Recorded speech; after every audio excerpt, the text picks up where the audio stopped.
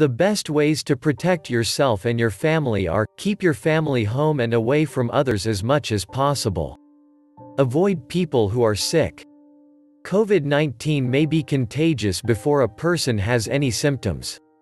So avoid large gatherings and busy places until the outbreak is under control.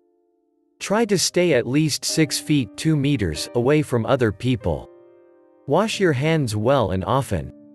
Wash for at least 20 seconds with soap and water, or use hand sanitizer with at least 60% alcohol.